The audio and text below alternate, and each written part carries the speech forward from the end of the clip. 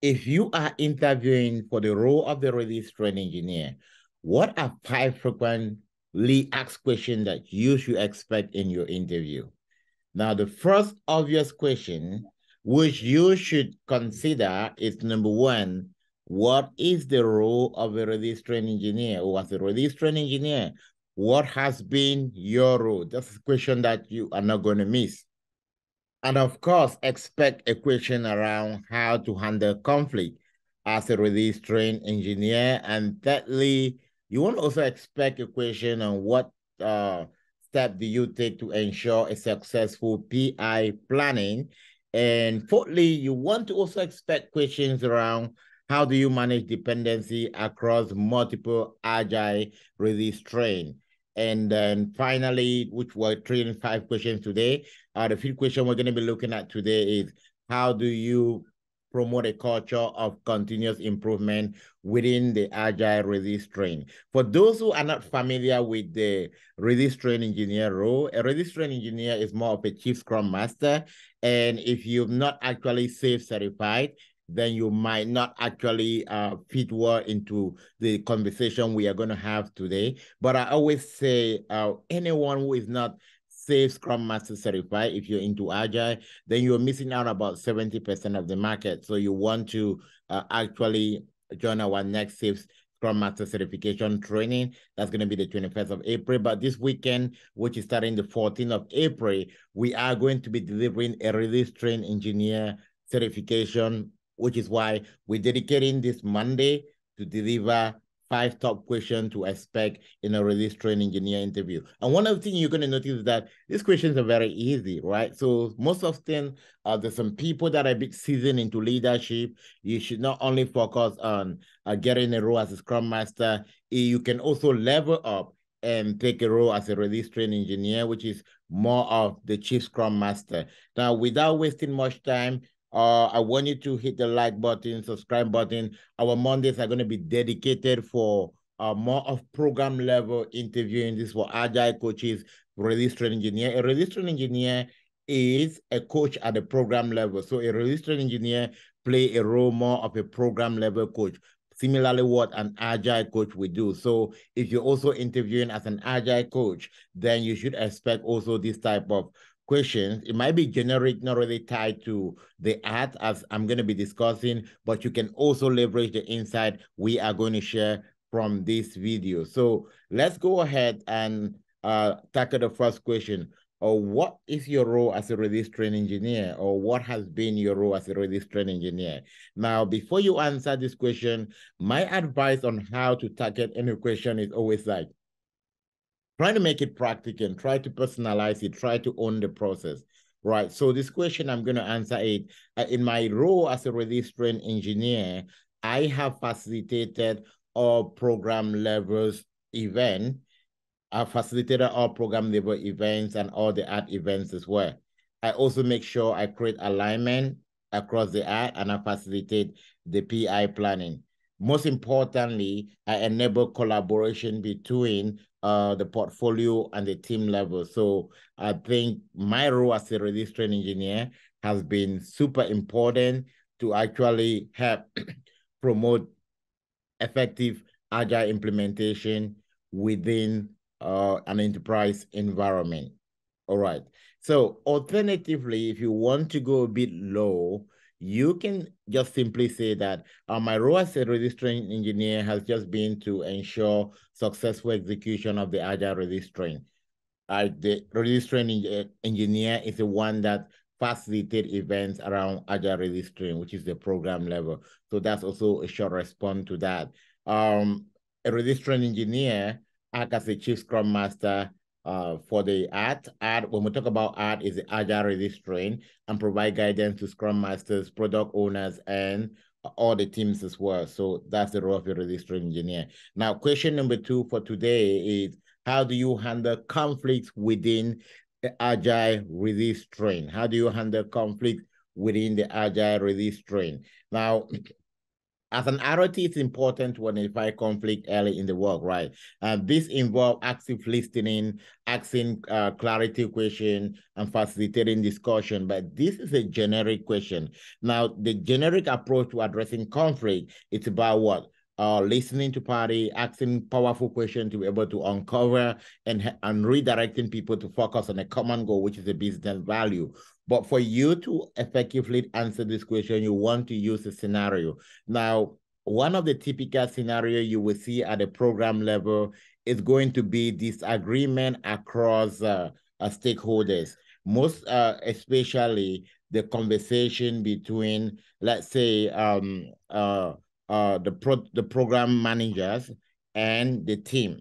Let's say that the program manager, or I want to just use, let me talk as if I'm answering the question, right? So that you can actually pick from the approach in which I'm targeting the question. Now, this is a scenario, which is a real life scenario. The management wanted a team to actually take on a future in the middle of the PI, which was kind of already conflicting because within the PI, we've already established the capacity, the team was already working, and management called Team B and said, okay, we want you to take on this feature. And the Scrum Master of Team B actually resisted to say, you know what, we already have full capacity.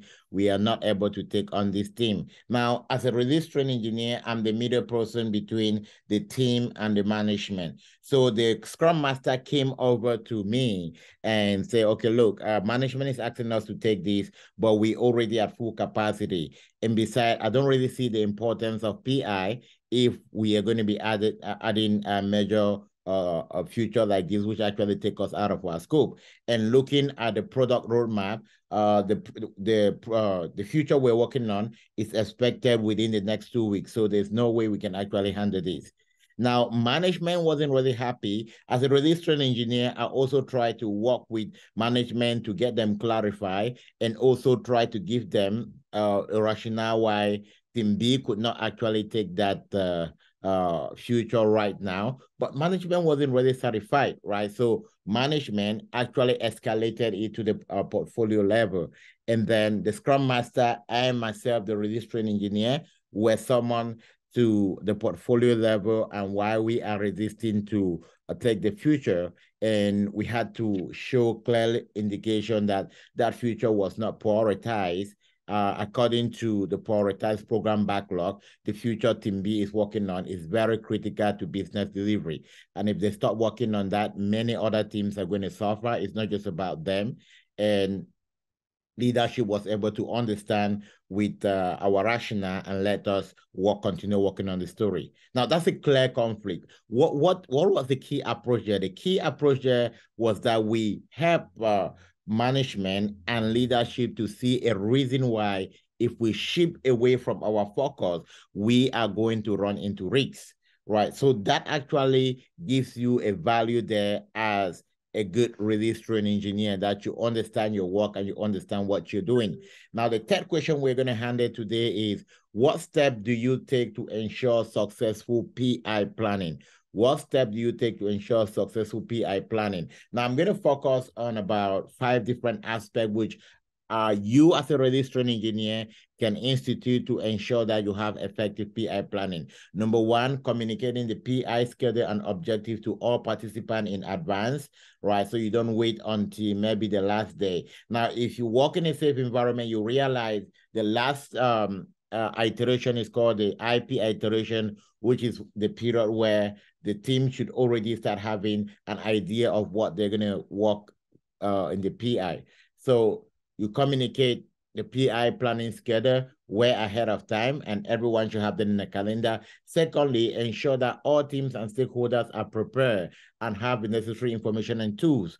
Let's say, for instance, if you're facilitating your PI on Miro, you're facilitating on the PI board or Mora board, you're facilitating it in your ADO board, make sure that every team should be aware. And you communicate through team. I communicate through team with my Scrum Masters, right? So when we talk about you communicating as a release train engineer, your main point of focus are the PO and the Scrum Masters, and you also at the program level, you work directly with the system engineers and the program managers. Now, the third thing you also do is that you facilitate a PI planning event by keeping everyone on track and ensuring that the planning objectives are met. So you coordinate, facilitate, make sure the breakout room are steady, make sure everyone is ready on day one with the draft plan and all of that. Now, the fourth thing you want to do is that you identify and resolve all impediments arising during the planning. What are impediments? Impediments could be more of this too much dependency. You can also see the same iteration dependency when the team put their work on their program board. Then you can also see common anti-pattern, like there is mismatch between capacity and velocity when you look at plan work. Those are some of the things you try to ensure that we avoid.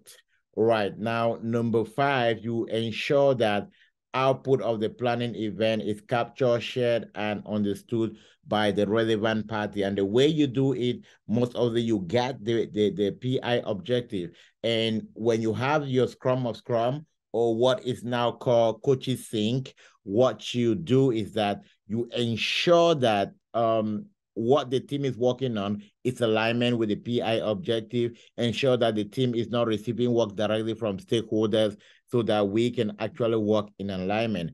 Question number 4, how do you manage dependency across multiple Agile release train? All right, now this is a big technical question. We are assuming that although you are a release train engineer, you are also working in collaboration with other release train, which means that just right above you, there will be a solution train. A solution train exists when we have multiple Agile release train while working on the same product. So in that case, what are you going to do? Now, what you focus is on now you talk about collaborating with other RTEs. This is not going to be collaborating with your own art, which is the Agile release train you're working on. It's going to be, you now focus on collaboration with other RTEs, which is cross-art dependency.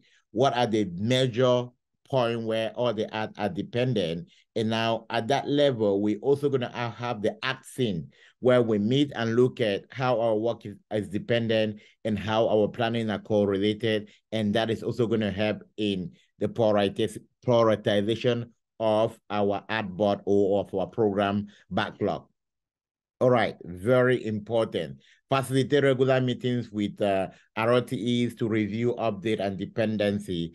Communicate changes. If there are changes with dependency, now we're talking about dependency now at the level of art because you're comparing it across art. So you work with team also to ensure that they are aware of planning for dependency, and also you're the facilitator, but your team is the one actually doing the work.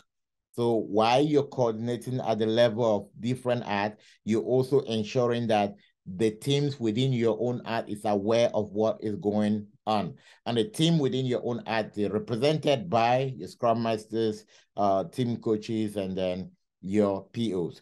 And the question number 5, what we're going to answer today is, how do you promote a culture of continuous improvement within Agile release train?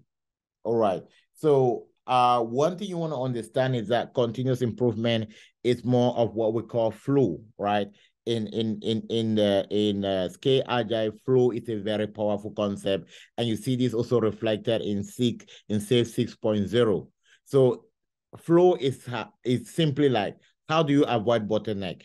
Number 1, encourage feedback from the team. Feedback from the team, what is going on? Because most often, stakeholders may reach out directly to the team, and that actually disturb work. And if the team does not give that feedback back to the RTE, so that the RTE is the one facilitating all the program event for that to be addressed, that will continue to be a problem, right? So facilitating regular retrospective, using the inspect and adapt to make sure that all problems that may be hindering progress of work are identified, and action items are also identified and added as enablers in subsequent PI. You also want to ensure that you encourage experimentation and willingness to try new approaches, right? This is about variability. You don't want to say, oh, you cannot do this. If a team is adopting an approach that is actually helping them to knock out work as fast as possible, we want to encourage that. Foster a culture of collaboration where team and stakeholder work together to identify and address issue. Very important. Celebrating success is also very important. All right, so we knock out our 5 questions for release train engineer or agile coach or program level coaching within the safe environment for today, Monday. And remember, weekends, Friday, Saturday, and Sunday, we are going to be having our release train engineer certification training. And this is going to start at 2 p.m. Central Time. It's 8 hours every day, Friday, Saturday, Sunday. You want to be part of that class. And if you definitely want to join that class, simply because you watch this video to the end, simply send me the text message, I am interested, and you're going to have a $25, not 25% discount for that class. All right. Thank you. Don't forget to like, share, and subscribe. And I see you in our next video that comes up on Wednesday. Thank you, and see you on the next video.